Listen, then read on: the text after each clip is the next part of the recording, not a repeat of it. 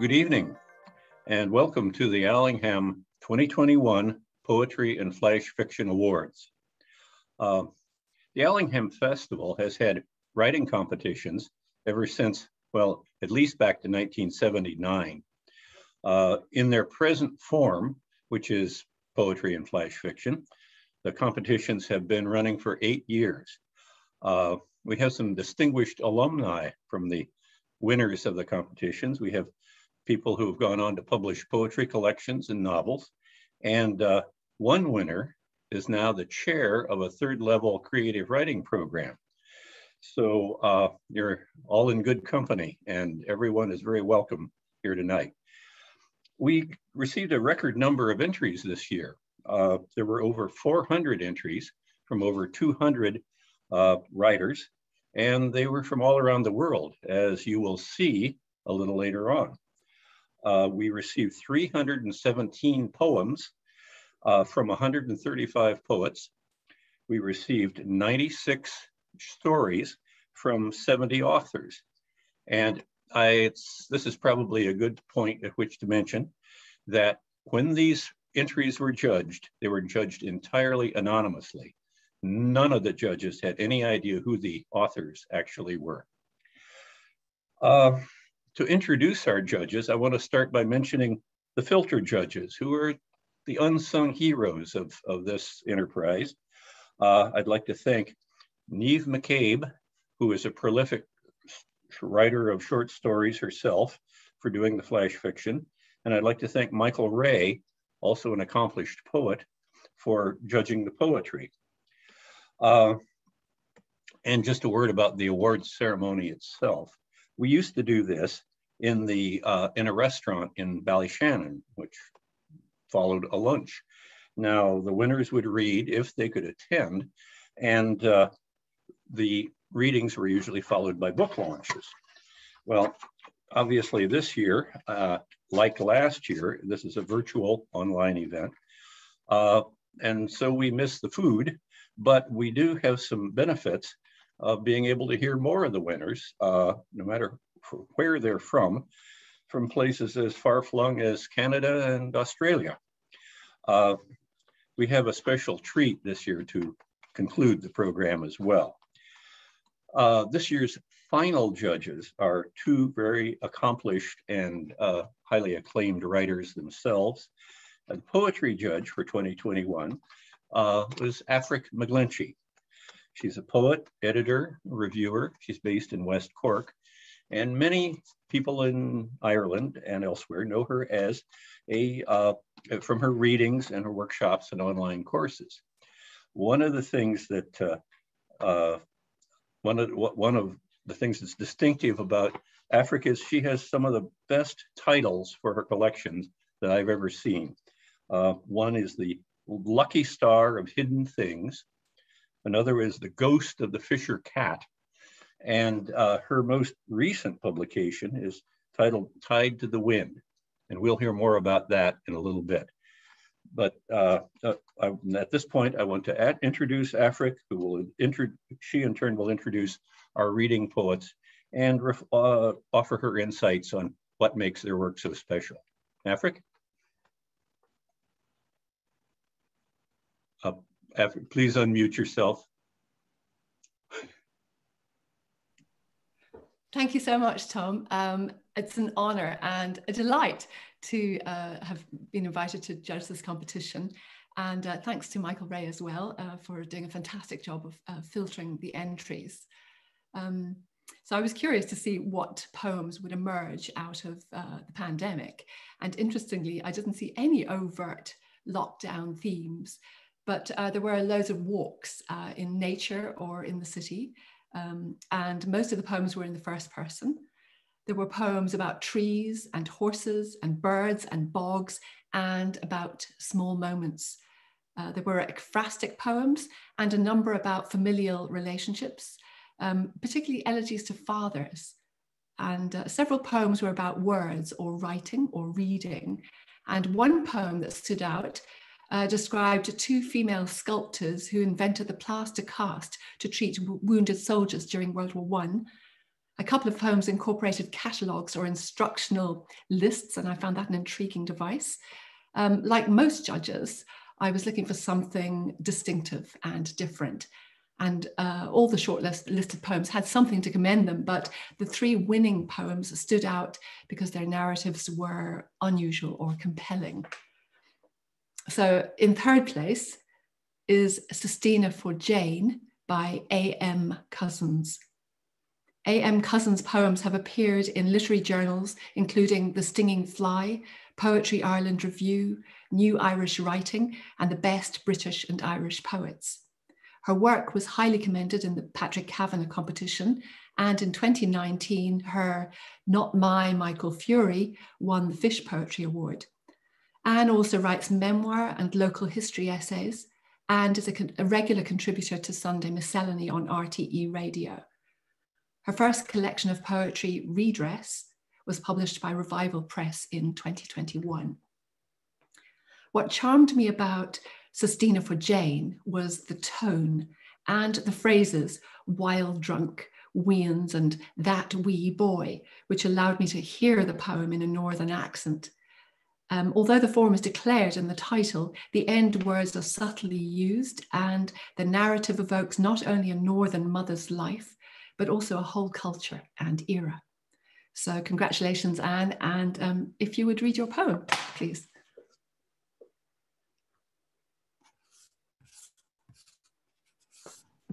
Unmute. You can hear me now? Thank you. Thank you. I'm not a northern woman, but this was written about a northern woman. I'm a very southern, southeastern woman. Sestina for Jane. Returning from night duty, she sidestepped sleeping forms in the sanctuary of the front room on mattresses, sleeping bags and quilts.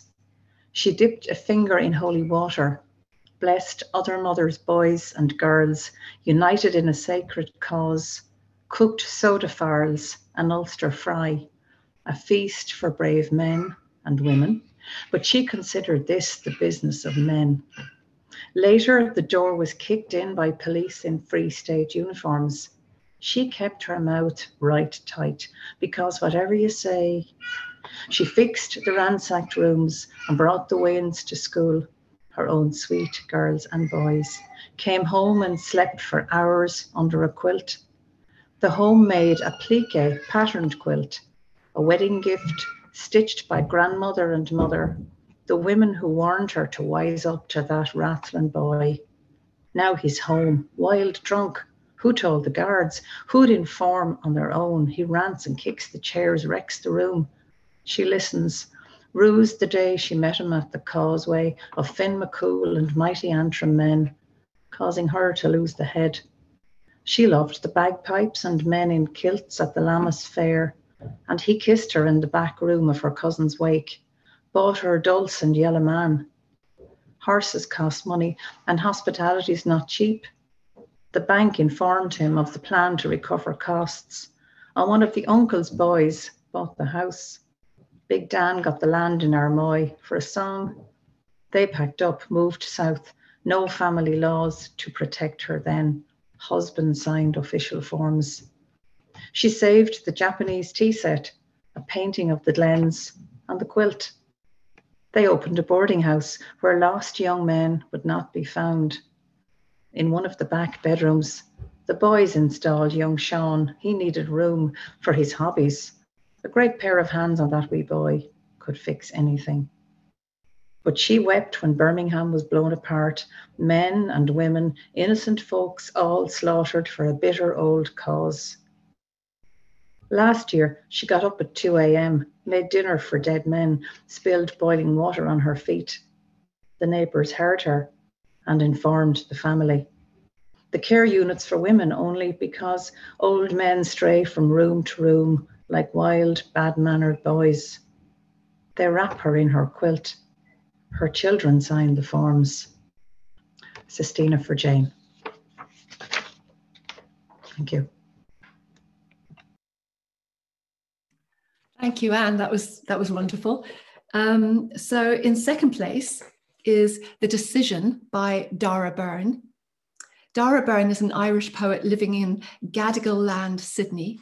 He has published in The Honest Ulsterman, The Blue Nib, Crossways Literary Magazine, the Canberra Times, and Westerly, among others. His poems have won prizes or been commended in a number of competitions. He's recently been highly commended in the Winchester Poetry Prize and won first prize in the inaugural Rafferty's Return Arts Festival. Poetry competition. He's the convener of the Sydney Poetry Lounge, a long-running open mic night. He pays his rent by writing software, which he often finds as frustrating and satisfying as writing poetry. So his poem, The Decision, packs an emotional punch in terms of content. In just 3 stanzas, the poem explores guilt, shame, and secrecy, as well as a rebellious rejection of the church. Metaphor and simile are used effectively. The day itself was a tall spike that sundered the expanses of prior and since. This is a poem I kept returning to. So congratulations, Dean. And can you read your poem, please? Thank you, Afric. It's really a thrill to be selected amongst the winners. So here's my poem, The Decision. When she thought of her history as a bell curve with a narrow standard deviation, the day itself was a tall spike that sundered the expanses of prior and since on an otherwise placid lifeline. That morning, the breeze blew from its bad side and flattened her hair with the first intimation that the sense of herself she had long been so sure of could be ripped from the mast of her being and flap in a gale of dissemblance. In the days immediately afterwards, she was relieved that there were few witnesses. She mended herself invisibly, stitching her tears, wearing her conscience like a favorite undershirt. As the long years ushered her through, she sometimes gave thanks that those who felt a nameless narrowing on their path, at times when they expected smoother progress, would never have known to condemn her. In her later years, when she walked past churches, she'd sensed the tug of a faith that was no longer hers. Those holy men who milk the instinct to confess to the same ends they led our more urgent instincts would goad her to share her act beyond herself. She held less tightly to their notion of sin, so she clasped her decision to the hub of her breastbone and coddled it like a taciturn child until they put her in the coffin and buried them both. Thank you.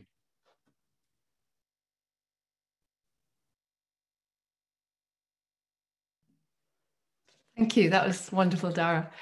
Okay, so the winning poem is Diary of a Dead Eel Boy by Dean Gessie. Dean Gessie is an author and poet who has won or been placed in more than 100 international literary competitions. He was included in the 64 Best Poets of 2018 and 19 by Black Mountain Press in North Carolina. He was also published in the 35th World Poetry Prize Anthology in Italy. Most recently, Dean won the Creators of Justice Literary Award in New York and the UN-aligned poetry contest in Helsinki, Finland. Dean's short story collection called Anthropocene won an Islands Book Award in Greece, the Uncollected Press Prize in Maryland, and it was runner-up in the Los Angeles Book Festival competition.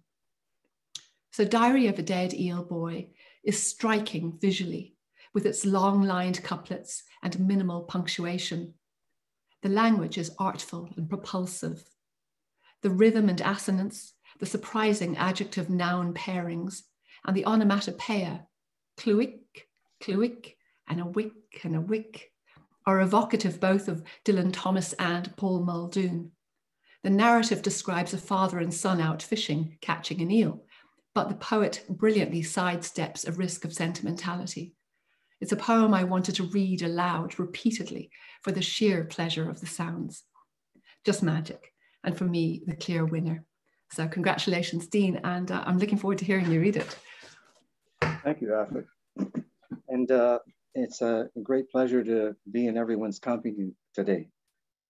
So this poem is called Diary of a Dead Eel Boy. At the wane of day, my father and I would strike out small in tall rush and long shadow, greasy wellies and waders, orange and blue, through cloic and a wick and a wick. My father and I would navigate fruiting bodies, upright catkins, and egg-shaped leaves, down to bat song air at crag point of dark, and the one twisted ash and succulent grasses. Split the green curtain he did with his club-fingered hand, and bid me break my slipping gait with the sober refrain, care is the order, while hopping goat-like scree and rock chimney. At river's edge we left good altitude, leaned one the other on sharp degrees waterward, and entered the lair of the eel, down to the killing stone, mucked with bone, gut, and gill. Dark now darker on the face of father's eyes, flint knives for sacrifice and organ dissection. He ran silence through nocturnal notes and brackish molecules, blood spores in the nose. Spillers he'd take and drive the stakes like a loony railman laying bed and ties into the sea. Gather line and hook underfoot and stab a worm fat way short to make show of the ends.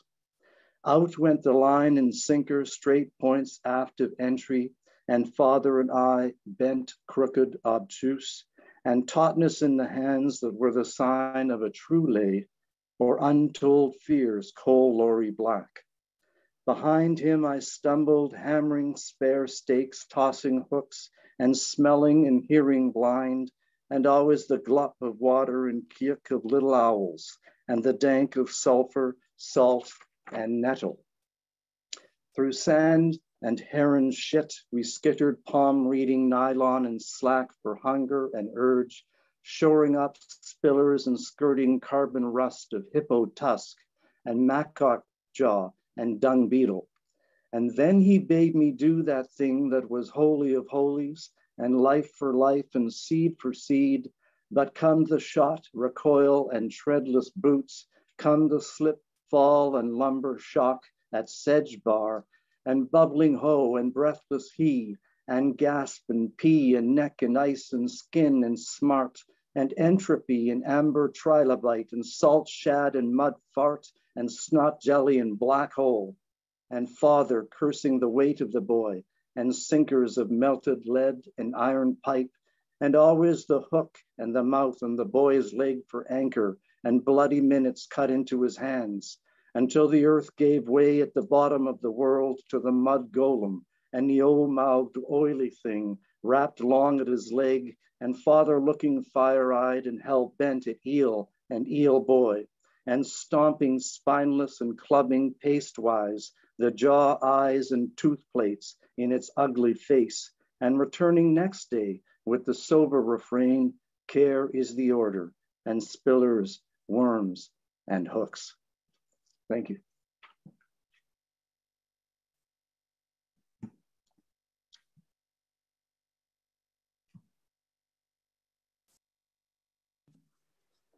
Thanks so much. Thank you to Dean. And yeah, can I hand you back now to Tom?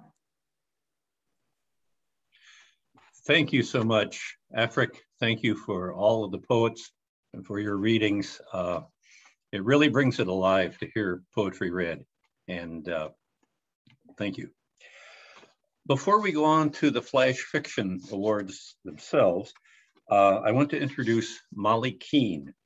The Keane family of Ballyshannon had long been associated with the arts.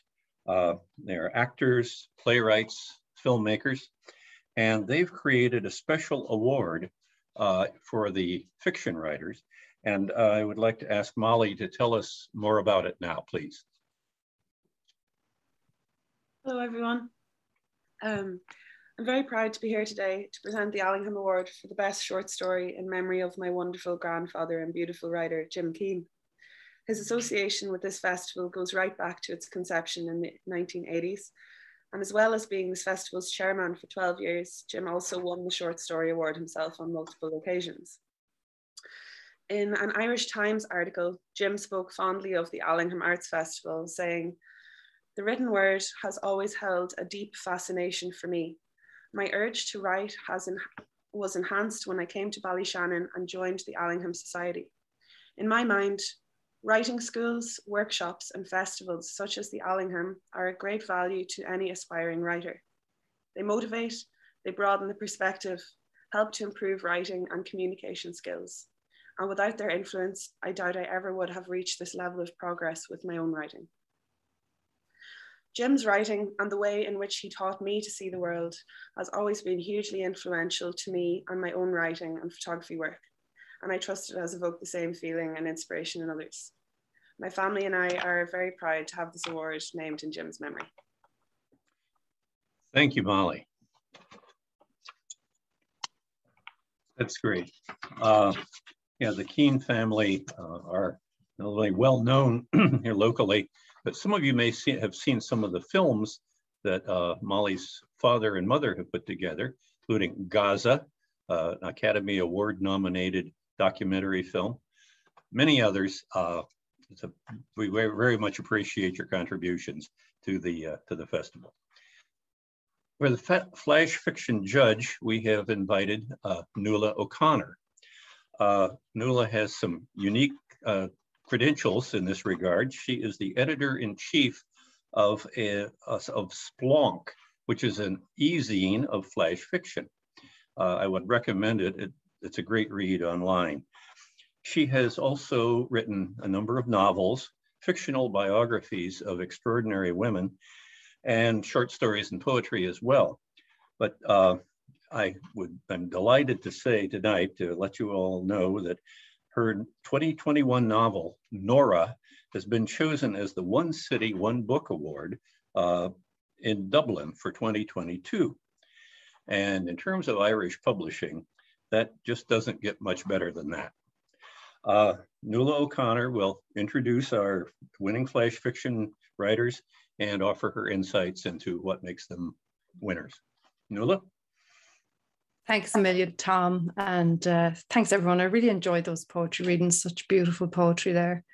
Congratulations to all of the winners and to the people who are highly commended. And you know, even to enter a competition is it's a brave act, I think, on the part of a writer. So I'm going to talk a little about flash fiction first, and then about these particular stories.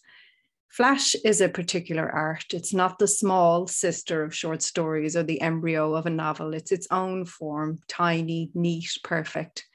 I love the fast and loose, I'm just popping in for a visit nature of flash. I love that it's a one inhale and it's down experience, much like poetry.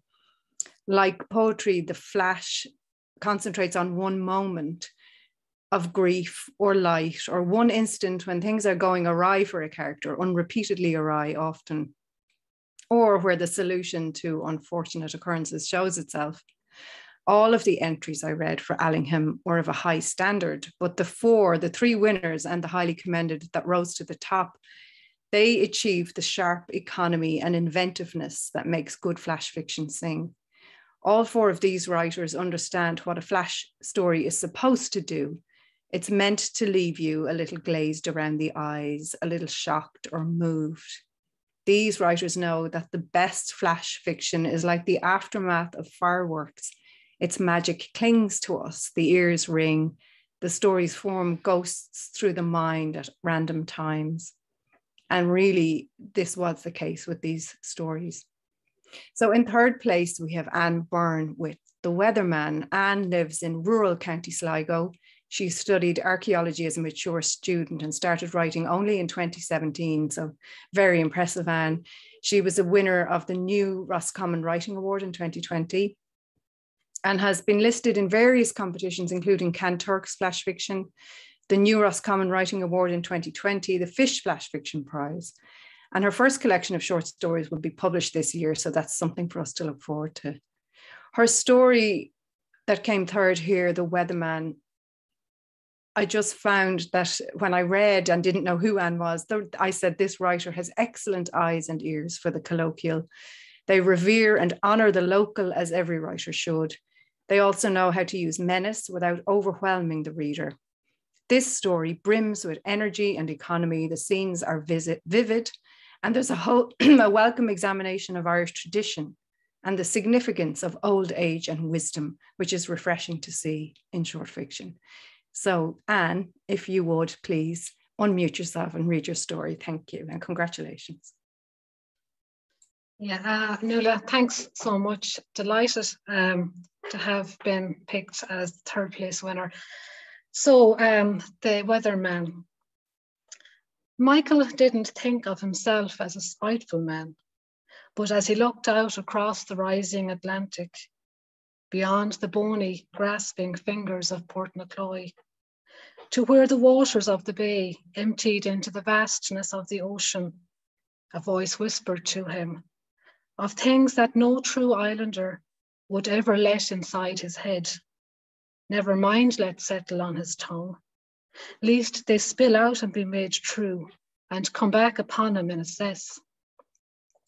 He clamped his jaws together, mouth crumpling inwards like a sinkhole, and tightened his grip on the walking stick, his scarecrow body tilting to the right like a grounded shipwreck. Despite his warnings, the curs had slipped out at dawn into the still promise of a fine day, the shouts and calls of the fishermen echoing back along the shore as they'd disappeared between the blurred line of sea and sky. Behind the haze, the sun and moon had slowly danced, pushing ever further apart as the light sloped across the horizon like a chaperone. Michael had simply stood and watched as the morning bled out before him, as the fluffs of cloud unfurled like yarn into long wispy things that clung about the haloed sun, and the blue of the sky deepened like a day-old bruise. He'd told them, but they were young, the few that were left, no heed on the old ways. They'd shaken their heads, pointing to the softness of the waves and to the ghost of a sun that shimmered beyond the mist. I'm telling you, Michael had said, swinging his stick towards the sky. Look, the ring around the moon, a bad sign that, a bad sign, I'm telling you. They'd laughed, told him to settle, that the man on the wireless had promised a fine day, no wind nor rain, till tomorrow at least. And they'd pushed their boats out into the silky dark and were gone, their voices fading across the water, soft as a lullaby. He'd sat for a while on the stone wall of the castle, thought about going home, but couldn't bring himself to move. Watched as the sun began its struggle, barely treading water above the clouds. Felt the shift of the wind as it plucked at his cap, tugging, stirring him to his feet, buffeting him forward as he shuffled towards the shorehead. The space that stretched out before him was empty, only the waves, throwing themselves against the land, casting froth like spittle against the rocks. He took off his cap, scratched his head. Behind him, the gulls were screeching, fighting for shelter. Above him, the clouds had finally bedded the sun. The world was darkening. He looked to the heavens as the first drops of rain fell. He closed his eyes, feeling the wind whip across his face, the cap a smudge of blue in his fisted hand. When he opened his eyes again, his face was already wet. Nothing more to do. He turned for home. Thank you. Well done, Anne. Beautifully read. Thank you.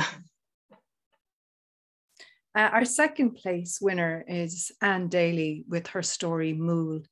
Anne lives in County Meath. She completed an MA in Anglo-Irish Literature and Drama in UCD, and she previously edited short fiction for Crossways magazine, and she's currently reviews editor of bPúcaí journal. Her short fiction and poems have recently featured in Drawn to the Light Press, The Honest Ulsterman and Daragh. When I read Moules, I found it a tender, sensuous, atmospheric flash that draws the reader into its world with fine details: sunset, glazed mussels, cherries, dewy grass. This writer perfectly captures the trickiness around new love, being an intruder in a tight family, and cultural acceptance. I really enjoyed the discomfort in this flash that ends on a beautifully evoked, hopeful note. So Anne, you might read Moules for us there. Unmute yourself. Thank you very much, Nuala. I'm delighted to be here. My story is Moule. The serenity of the evening was shattered by the tinkle of Moule being poured into a bowl. I was struck by the glimmer of their shells, glazed and smooth, like the wings of a huge black moth. The brittle lips gaped open, a filament of grey hinting at the soft fleshiness within. Not for the first time on this visit, I felt the eyes of the family fixed on me, a savage kind of gleam beneath a facade of absolute civility. Ari grinned apologetically. I grabbed one, prized open the sharp edges with my fingers and gulped it, eyes squeezed tightly shut. A sensation of salt and grit oozed across my tongue and down my throat. Ari's brother laughed. "Hey, voila," her mother said encouragingly in her broken English. "Your first Moule and not your last, certainement." Ari's father made a loud pronouncement, which I could not follow as he spoke too quickly. Her brother snorted again, and a flicker of annoyance flitted across her face. The rest of the meal passed smoothly. I ate only the salad and the long crisp fruit. A little red wine, and I was grinning foolishly at the sky. The swirling reds and pinks of the setting sun coloured Ari's cheeks with a dusky glow. "Come on," she said, pulling at my sleeve. "It's time to pick dessert." We creaked down the steps of the veranda and washed our feet in the long grass at the bottom of the garden, making our way over to the cherry trees. The branches were blood heavy with fruit, the split seams of their patina glowing a deep burgundy. Ari threw her head back and laughed as she looped the stems around her ears, 2 cherries like dewdrops either side of her lobe. "Do you like my earrings?" she sang, twirling around, the bronze strands of her hair a silhouette of waves across my skyline. Her brother did it too, and soon we were all dancing, ears full of cherries, laughter falling like raindrops on the sleeping grass. Ari stopped abruptly. Her father was approaching, his deep voice calling her back, its ink-stained resonance as ceaseless as the encroaching night. The cherries were delicious, their brittle skin giving way under the pressure of my tooth, flooding my mouth with the sweet tartness of their juice. I felt myself dissolve, unbecoming the person I was, the person I had always been, stepping into a newness I hardly recognized. I mingled with the fragrance of bougainvillea that encircled us all with a tenderness that colored the air and draped itself over the watchfulness of her father. That night in the guest room, surrounded by the unfamiliar sounds of an unfamiliar country, I smelled the faintest trace of Ari on my pillowcase. I dreamt I was lying beneath a cherry tree, the soft grass tickling my skin. It began to grow upwards and upwards as if to touch the sky. No longer grass, but hair, russet threads binding me, encasing me within walls that were soft yet unbending. Just as the sky was about to disappear, I awoke, startled and disoriented. Through the window, the rising sun bled gently into the waiting clouds, its rose-colored resignation calm as the touch of lips on my cheek. Thanks very much. So lovely. Thank you, Anne. Such a beautiful piece. So we come to our first place winner, and that's Patrick Holloway with his story 15C 47662. Patrick is a writer of fiction and poetry. He won the 2021 Molly Keane Writing Award, and his work has been published by The Stinging Fly, Carve, The Irish Times, Southward, The Moth, and in other places. He came second in the Raymond Carver Short Story Contest and won the Overland Literary Journal Contest too. His first novel is currently under submission, and we wish you luck with that, Patrick. This flash from the title, which is a car reg, snared me instantly. The writer introduces a sense of wonder in the opening sentences, then deftly unravels it to discontent and ultimately tragedy. This is elliptical work with just enough set before the reader to leave her thinking and guessing. The 13 numbered sections do good, interesting work, as does the car reg title. A cohesive flash that pulses with thoughtful, original writing. So maybe you'll treat us now to a reading, Patrick, and congratulations to you. Thank you so much, guys. I'm delighted to win, and also that you chose it, Nuala, because I'm a huge fan of your work as well. I'd like to thank Tom and everyone at the Allingham Festival as well, and also everyone at the Keane family. I will take good care of the trophy, I promise. 15C 47662. 1. Your teeth are smudged blueberry. You hold one in between finger and thumb, examining it as if it were a world. You are the same age as me, but I feel like you have been here before. Your foot flirts with my leg under the table. It is hard to be so alive sometimes, trying to take in too much. You say something and I miss it, lost to unformed futures. Your leg pulls away. You drop the blueberry to the ground and sigh. I can see the air and something else leave your exaggerated mouth, something earthy. 2. In the moments after, your fingers are too soft, tracing veins up and down my arm. There is a rare silence to you, and I think you are happy.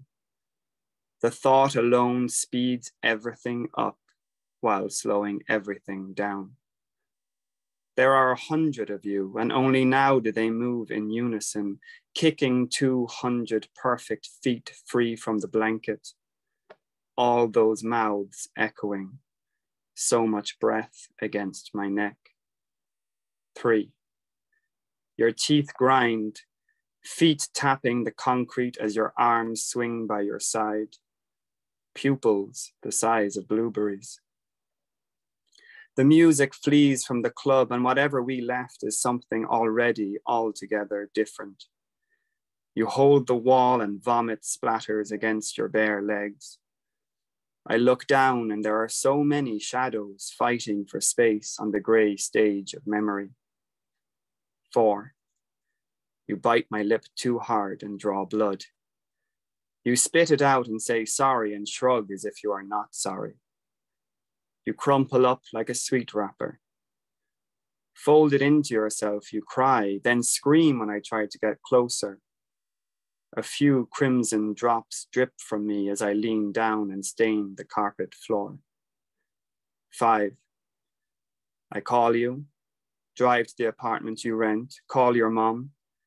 The day is enveloped in the night and opens out above me. You are gone and I tell everyone you will be back.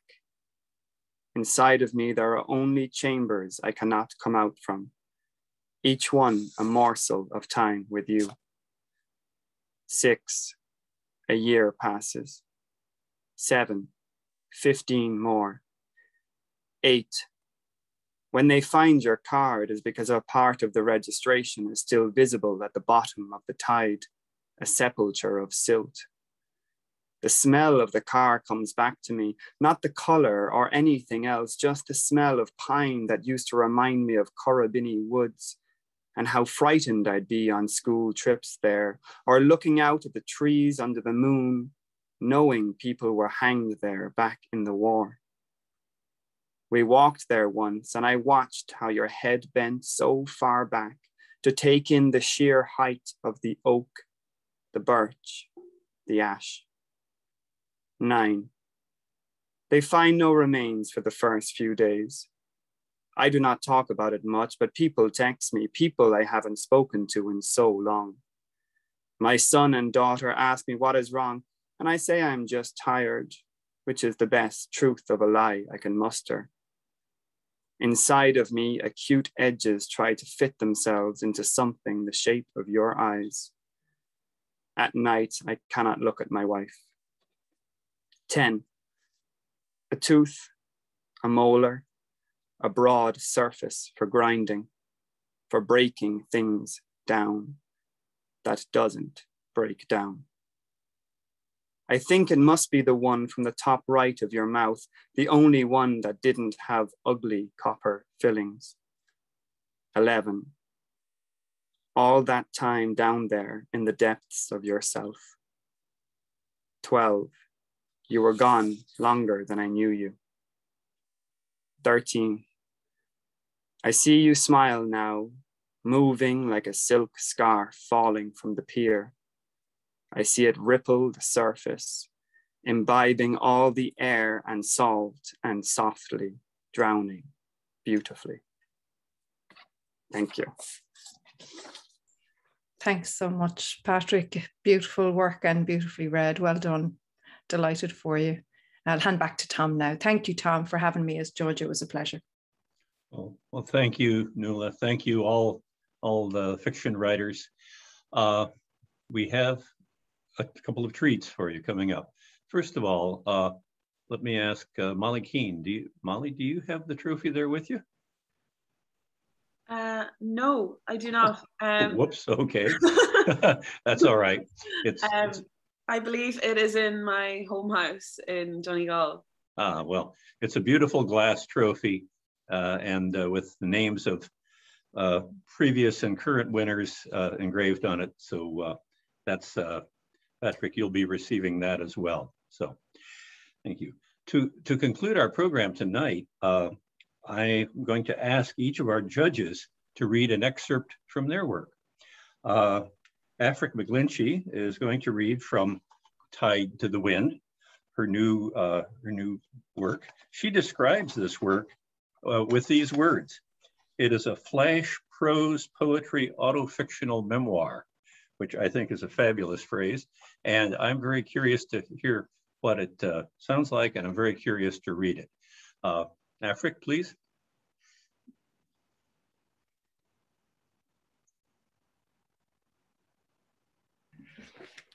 Oh, thank you, Tom. That's what the book looks like, and it's been published by Broken Sleep Books. So it's available online and in a few independent bookshops, and also from Broken Sleep Books themselves, and from me actually via my website. I'm going to read 3 little pieces from it. Yeah, I couldn't figure out what to call it. These days, I'm just calling it hybrid. So, because you'll notice there's lots of white space, and also, there's a lot of white space. Each memory is a kind of flash memory.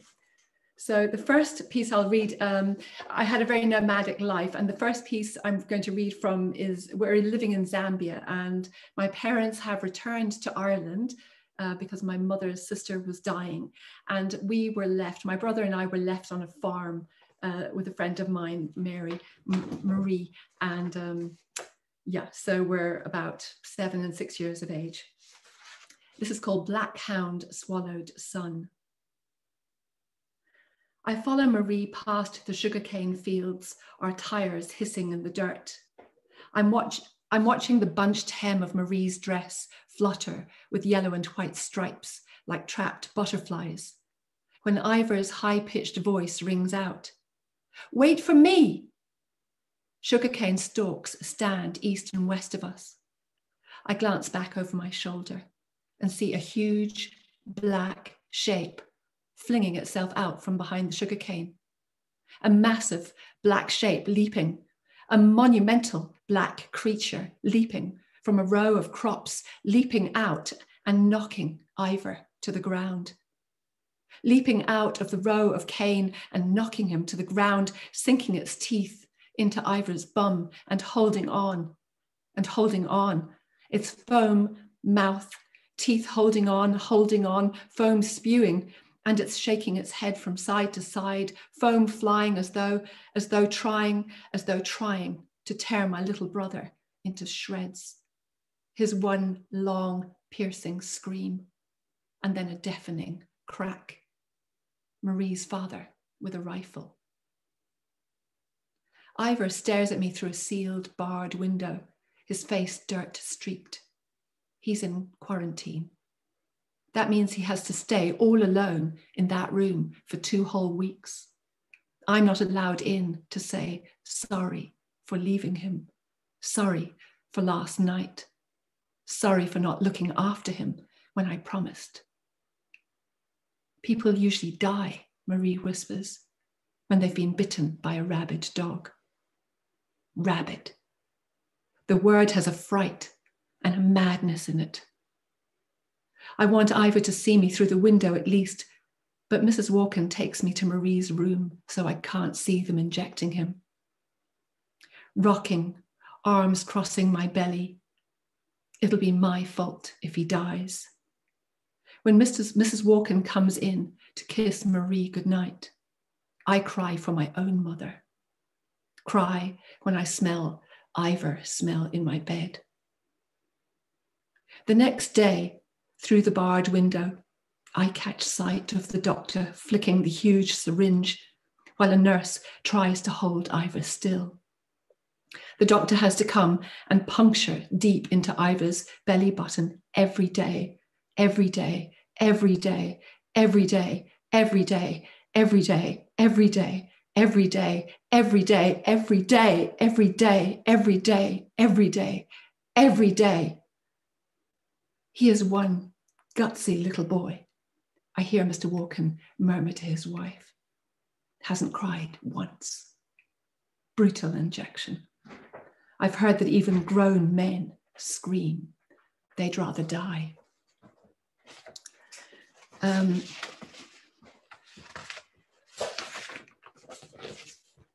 So I've got 2 more. The next one is in Limerick, and we've been living there for a few years, and I've fallen in love with my Irish life, but suddenly we're told we have to move again. We're heading back to Africa, this time to Zimbabwe pre-independence. So my favorite cousin, comes down from Donegal to say goodbye. This is called All the Dandelions. The patio wall overlooks my field. Freya and I scrabble over it, sit cross-legged on feathery green pillows, polka-dotted with unblown dandelion heads. This is her first visit to our home, and it'll be the last too. Think your dad and Beth will like each other? She nods, shrugs, looks at me, lifting her hands. Does it bother you? No. He's so lonely. Your mum is sweet to arrange this. It could work as well as anything. She's a widow too, you know, I say. Been alone for years. We grow quiet, unsure whether the same thought has twisted through us both. And then she becomes her animated self again. Apparently, Indians have more faith in arranged marriages because they think Western romantic love is a come-lately concept. Wonder how you recognize real love, I say, whirlpooling some daisies into a dance with wind and finger. Maybe, I say, inspired, it's the way you might sense a ley line, some mystical flutter. Or maybe, you know, says Freya, when his thing doesn't repulse you. We laugh. I'm kind of with the Indians, she says. I reckon it's more of a decision you make. Bet I could marry any one of the random males we passed on the way back from the shops, and the odds of it working out would be the same. The meadow tosses its head, and dandelion seeds launch into the air. Words are veils, but tone is a peeling of skin. Can you imagine doing it? Cross-legged, hands over ankles, shaking my head adamantly. Me neither, she said. Have you ever seen a penis? So easy to tell her about the driver lurking by the open door of his lorry.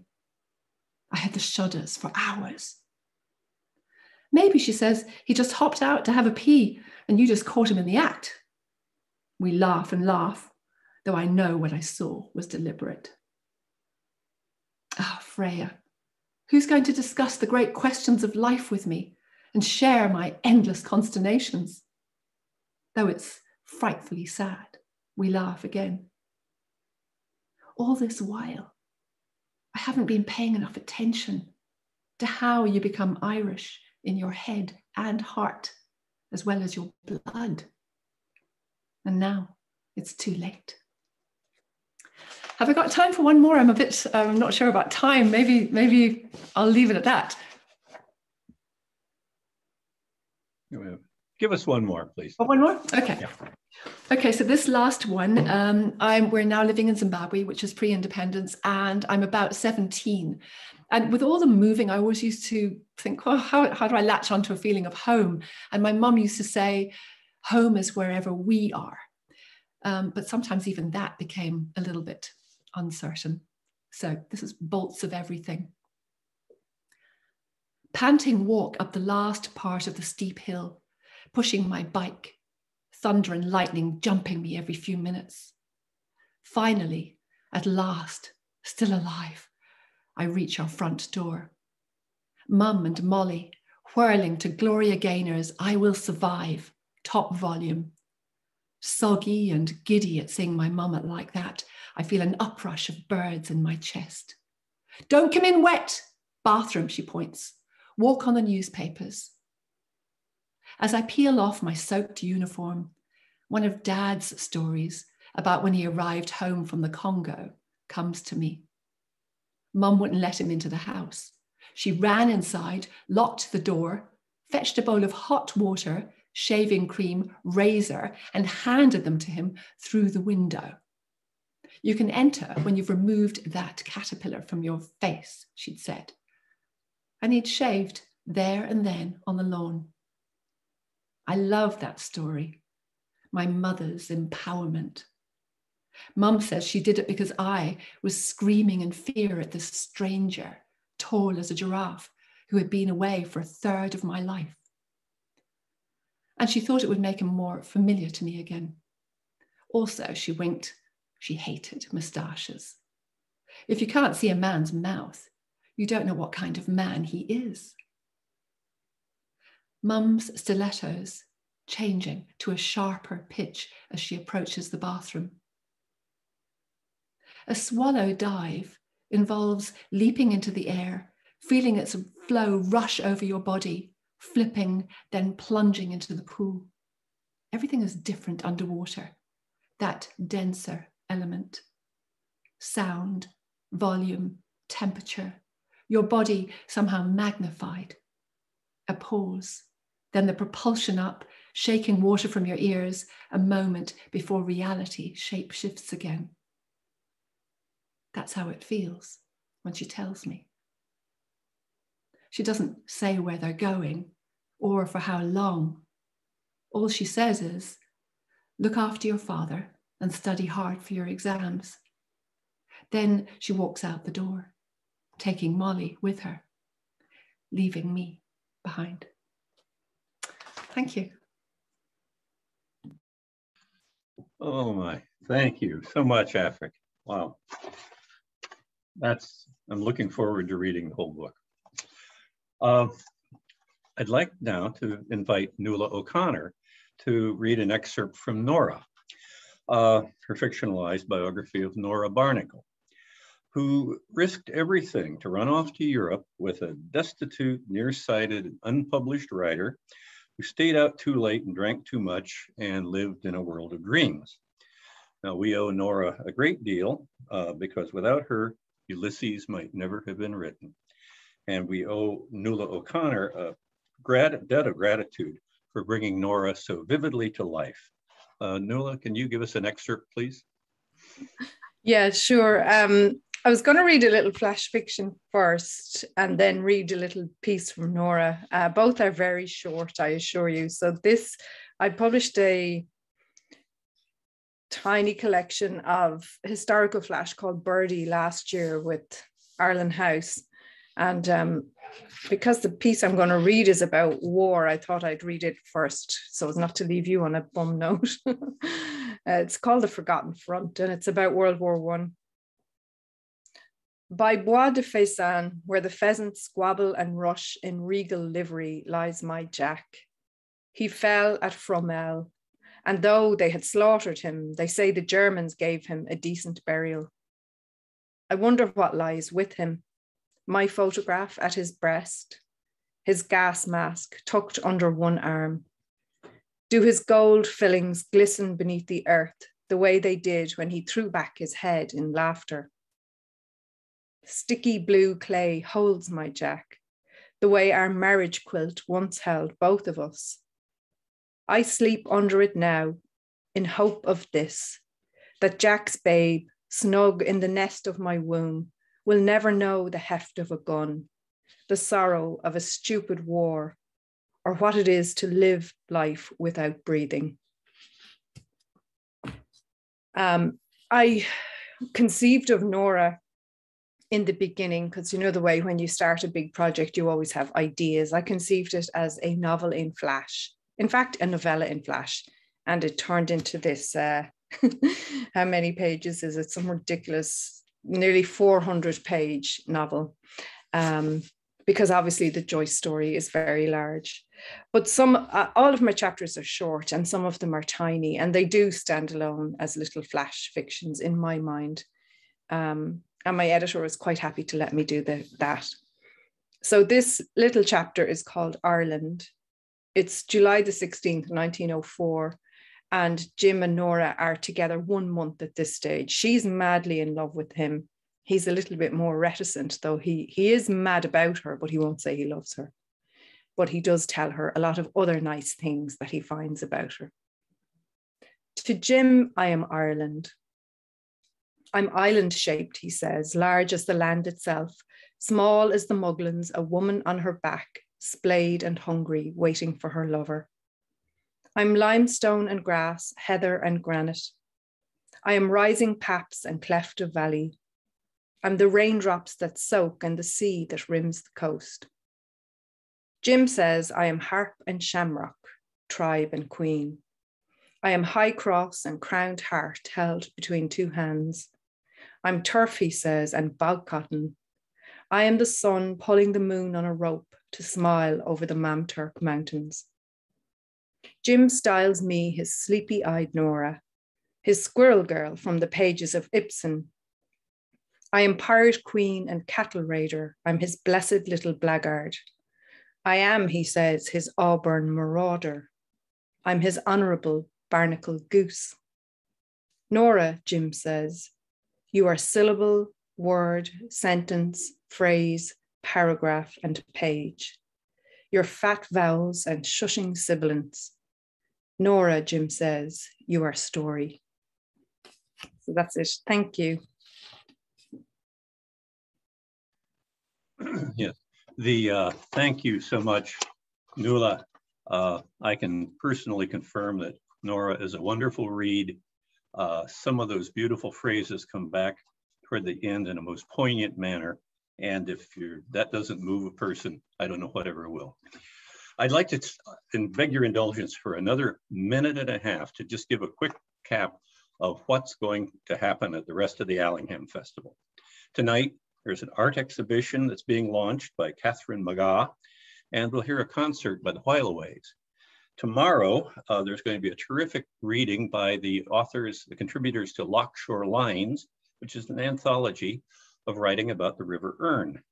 The Voices from Direct Provision reading, unfortunately, has been canceled. One of the principal people involved in that has fallen ill.